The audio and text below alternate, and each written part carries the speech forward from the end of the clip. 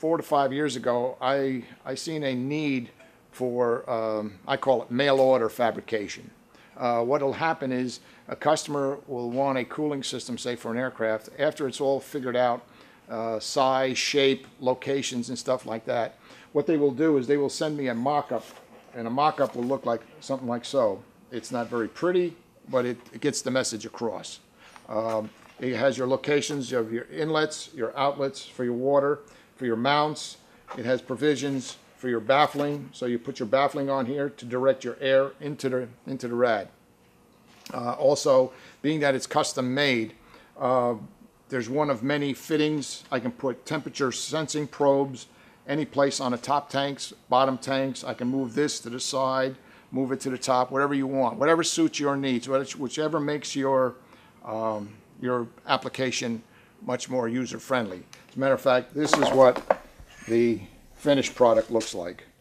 There you got the front, you got the side, you got the back with the mounts and your inlet and outlet tubes that are beaded for your hoses, so when you slip your hoses on, you put your clamp on, hose is not going to slip off. What happens is these are the way I get the cores. I will get the cores, being that I'm building 2 radiators of the same size. This is what they call header to header or tank to tank from here.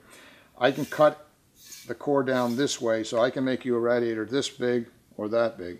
This way I can cut it down this way, but I cannot cut it down this way. This is a locked inside size by the manufacturer, because what they do is they weld these tanks on, and they got a special process that in which they weld it on. But what I say is when a customer gives me the specifications as far as the width is concerned, I can cut it down, cut that down, and then what I do is I bend my tanks, as you see the sample here. This all gets cleaned down. You got to clean all the welding flux out of here. This gets put on like so, and it will get welded, TIG welded here, and then there's end caps that get put on like so. This gets all welded around here and gets welded down here, and then I put the and this one here is going to be for a drain, so that will be a drain put in there like so. And then you have your other tank, which will, as you can see on the other sample, it's stepped out. That will be put on like that. And then, okay, these are a little longer than those ones over there, but that'll get machined out and welded in there, and that will be cut out and welded in there like so.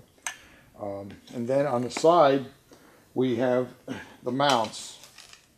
There will be another plate of aluminum that will be a finish-off plate that will go on the side here and on the side here, just like we have over here, that you'll see this piece right here. And it serves 2 purposes. First of all, it finishes off the side of the rad, and also it's a mount flange for your ducting. And then off that will be welded your mounts, like approximately there. That's where the mock-up comes into play. It gives me all my specifications. Then what will happen is before I cut my inlets and outlet tubes in, I will drill this hole out. I will put my temperature probe in here, and what I do is before I proceed any further on it, I pressurize it. I have a test tank, a water test tank, and I pressurize it with double the pressure of the normal operations. If it operates, say, at 16, I'll pressure check it to 30, 35 pounds. This way it gives me a lot of leeway as far as strength is concerned. And what I'm looking at is, this is a very critical weld here because it's very, very thin. And this weld here has to be welded solid and leak-proof on both sides, on all 4 sides. If it's not, I have to take corrective measures to make sure it does not leak. And then once I've proven it out that it does not leak, then I can proceed with putting on my side caps, my mounts, and going on and putting in my inlets and outlet tubes.